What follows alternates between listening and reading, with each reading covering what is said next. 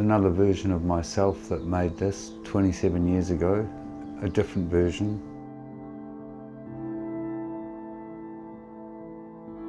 And I always wanted the opportunity, if it came about, to do give it a facelift at very least. Maybe mosaic it or do something to lift it out of its humble beginnings.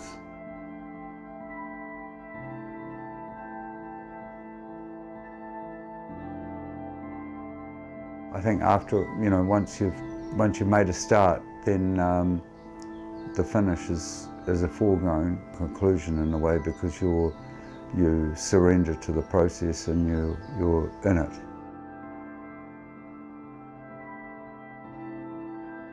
The original was called the Love Stone, so that's what it remains as. It's a motif symbolising the unity of the family. And I thought if it's going to be there for perpetuity, it deserves a better presence, a more evolved structure, form.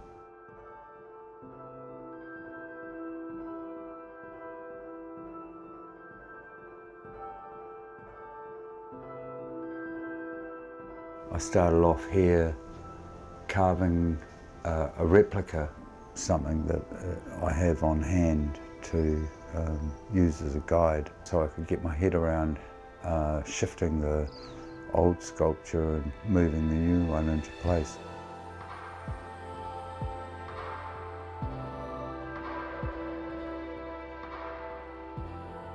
I built a kind of cradle out of timber and then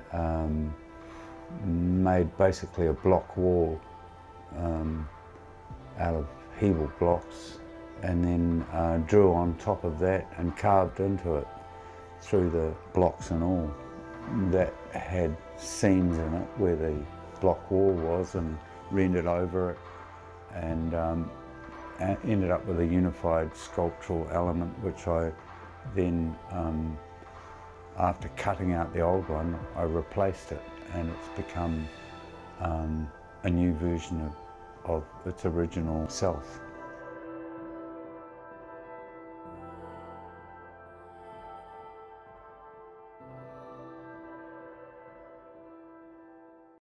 I like alone. Lonely is different from alone. I like alone. It seems to go hand in hand with art making.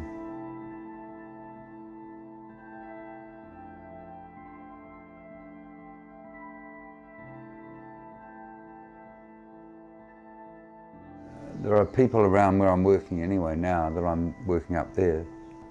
I think they wondered what was going on. They thought it was some sort of makeover paint job or something, but they're starting to really respond to it. Today especially, because I'm cladding the thing and all the disparate blocks are becoming one sculptural unit now.